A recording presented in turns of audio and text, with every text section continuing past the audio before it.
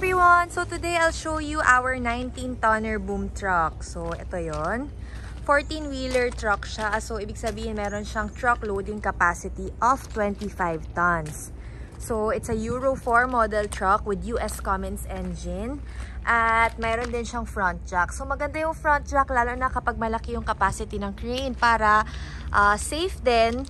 And kahit hindi favorable yung angles ng paglilift, sigurado kayo na stable yung unit.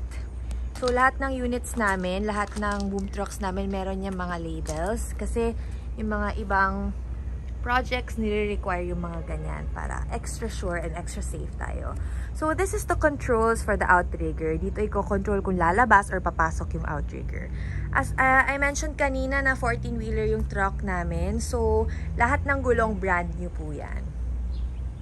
So this is our crane. It's a 19-tonner crane. So meron siyang maximum lifting capacity of 19 tons. CSS 700 siya. It's a Korean brand. And it's a minus boom. So ibig sabihin ng minus boom, kayang bumaba ng boom hanggang ground level. So steel flooring and steel siding siya. Napakaganda ng boom na to.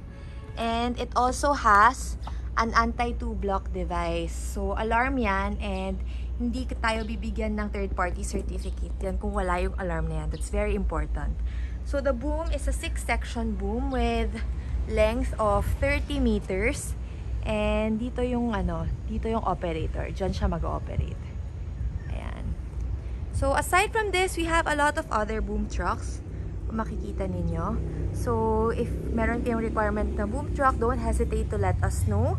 You can call us at 0917-469-2824 or visit nyo lang kami. Dito kami sa may Fairview area. You can find us on Waze. Search nyo lang PK Global Corp.